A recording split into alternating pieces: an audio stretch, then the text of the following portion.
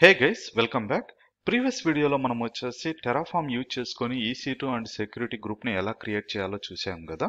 ఈ వీడియోలో మనం వచ్చేసి VPCని కూడా ఎలా క్రియేట్ చేయాలో చూడబోతూ ఉన్నాము.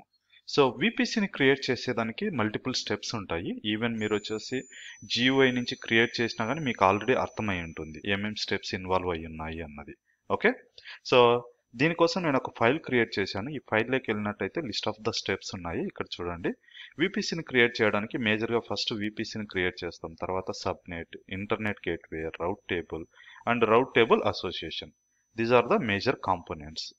ఓకే, ఫస్ట్ థింగ్ వచ్చేసి VPCని క్రియేట్ చేసేదానికి మనకు CIDR రేంజ్ కావాల్సి ఉంటుంది, CIDR black.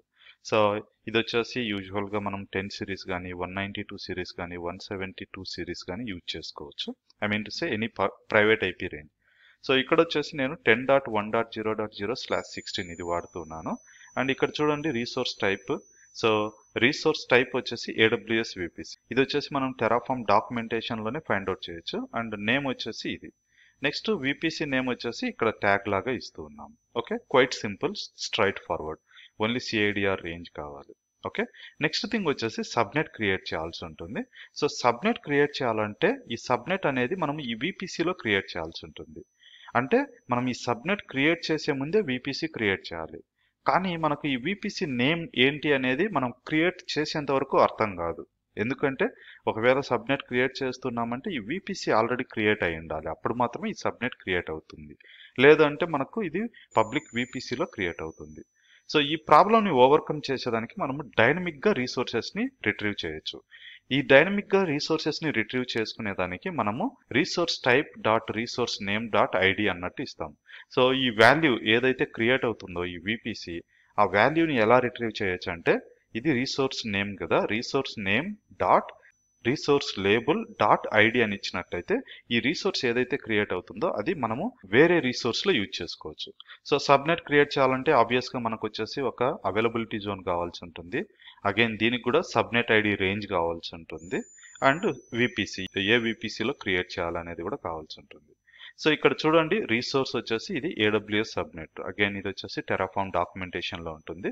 And subnet resource name వచ్చేసి ఇది ఇస్తున్నాను. I mean to say label వచ్చేసి DPW అంటే DevOps project workshop public subnet 01 అని ఇస్తున్నా. ఎందుకంటే గోయింగ్ ఫార్వర్డ్ మనం మల్టిపుల్ సబ్నెట్స్ క్రియేట్ చేసినా కానీ వాటికి appropriate naming convention ఇచ్చుకునేదానికి. Next VPC ID, ఇక్కడ చూడండి మనకు VPC ID must and should గా కావాలి. అందు గురించి నేనేమి ఇచ్చాను, ఇది వచ్చేసి రీసోర్స్ నేమ్, ఇది వచ్చేసి resource label dot ID. So ఇక్కడ పైకి వెళ్ళి చూసినట్లయితే మీరు అది చూడొచ్చు, resource name resource label dot ID same thing కదా. సో జస్ట్ ఇది కాపీ చేసుకొని మీరు మధ్యలో డాట్ పెట్టేసి డాట్ ఐడి అని ఎక్స్ట్రా ఇస్తే సరిపోతుంది, అంతే. అది వచ్చేసి VPC ID. Next CIDR black range ఇవ్వాలి. నెక్స్ట్ థింగ్ వచ్చేసి map public IP on launch. Nothing but మనము సర్వర్ని లాంచ్ చేసేటప్పుడు పబ్లిక్ IP కావాల్సి ఉంటుంది కదా, అది వచ్చేసి ఈ పారామీటర్ త్రూ వస్తుంది. ఐ మీన్ టు సే ఈ అట్రిబ్యూట్ త్రూ వస్తుంది. ఈ అట్రిబ్యూట్ లేనట్లయితే మనకు ఆ వాల్యూ రాదు.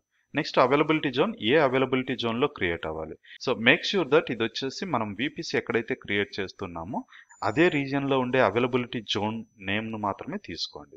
నెక్స్ట్ ఇది వచ్చేసి సబ్నెట్ నేమ్. అలాగే నెక్స్ట్ ఇంటర్నెట్ గేట్వే క్రియేట్ చేయాలి కదా. సో ఇది వచ్చేసి ఇంటర్నెట్ గేట్వే క్రియేట్ చేసేదానికి.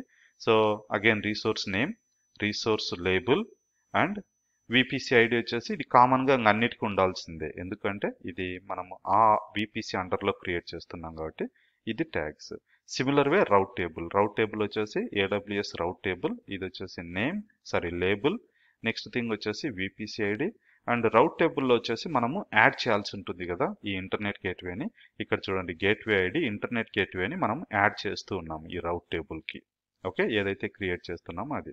నెక్స్ట్ వచ్చేసి రౌట్ టేబుల్ అసోసియేషన్, అంటే మన సబ్నెట్ని రౌట్ టేబుల్కి యాడ్ చేయాలి కదా. దీనికి 2 పారామీటర్స్ కావాల్సి ఉంటుంది. ఒకటి వచ్చేసి సబ్నెట్ ఐడి, ఇంకోటి రౌట్ టేబుల్ ఐడి. ఈ రెండు అబో స్టెప్లో క్రియేట్ అయి ఉంటాయి కదా. So AWS subnet DPW public subnet 01 dot ID, అది వెళ్ళి ఇక్కడ చూసినట్లయితే సబ్నెట్, ఇక్కడ చూడండి AWS subnet dot DPW. Dot అని ఎందుకు అంటున్నా అంటే, సో ఇక్కడ మనం డాట్ ఇచ్చేయాల్సి ఉంటుంది ఆ రీసోర్స్ని రిట్రీవ్ చేయాలంటే. అట్ ది ఎండ్లో డాట్ ఐడి అని ఇవ్వాలి. సో సేమ్ థింగ్ కదా ఇక్కడ ఇచ్చింది. అలాగే రౌట్ టేబుల్ కూడా చూడండి, రౌట్ టేబుల్ నేమ్ ఏమి ఇచ్చాం మనము, AWS rate table dot DPW public RC. So DPW public RC dot ID. That's it. Okay, so ఇది యూజ్ చేయడం వల్ల మనం వచ్చేసి విపిసి క్రియేట్ చేయొచ్చు. సో ఈ విపిసిని వచ్చేసి మన EC2లో వాడాలి కదా, కాబట్టి మనము ఎగ్జిస్టింగ్ స్క్రిప్ట్ ని అప్డేట్ చేయబోతున్నాం. సో ఇది వచ్చేసి ఎగ్జిస్టింగ్ స్క్రిప్ట్ కదా. ఓకే, సో ఇక్కడ స్క్రోల్ డౌన్ చేసేసి ఫస్ట్ థింగ్ వచ్చేసి విపిసి క్రియేట్ చేసేదానికి మనం ఇక్కడి కోడ్నే కాపీ చేసుకోవచ్చు. ఓకే, డైరెక్ట్ గా, ఎందుకంటే నేను ఈ రిక్వైర్మెంట్ కు తగ్గట్టుగానే మాడిఫై చేశాను. సో ఇది వచ్చేసి విపిసి. నెక్స్ట్ థింగ్ వచ్చేసి ఇది వచ్చేసి సబ్నెట్. నెక్స్ట్ ఇది వచ్చేసి ఇంటర్నెట్ గేట్వే. ఒకవేళ రాయాల్సినా కానీ రాయొచ్చు, but it will take some time. మేజర్గా మనం కాన్సన్ట్రేషన్ చేసేది డెవాప్స్ పైప్లైన్ కాబట్టి ఇది కొంచెం నేను ముందుగానే రాసి పెట్టి ఇక్కడ రిట్రీవ్ చేసేదానికి ట్రై చేస్తాను. ఓకే, సో ఇప్పుడు మనము విపిసికి కావాల్సినవన్నీ ఇచ్చాము, బట్ వన్ మోర్ థింగ్ ఏంటంటే ఈ సెక్యూరిటీ గ్రూప్ కూడా ఇదే విపిసిలో క్రియేట్ అవ్వాలి. కాబట్టి ఇక్కడ కూడా మనము విపిసి ఐడి ఇవ్వాలి. VPC ID. So what is the VPC ID? Simple, నేను మళ్ళీ మీకు చూపిస్తాను ఎలా తీసుకోవాలని.